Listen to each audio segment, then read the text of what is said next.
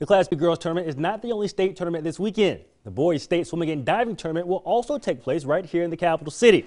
Century will look to dethrone the reigning champion Minot, but this season they have not been able to defeat the state champions. 4 times Century and Minot have been in the pool at the same time, and each time Century has come up short. But the previous losses will be distant memories if they can win on Saturday. It's in the back of our minds, you know.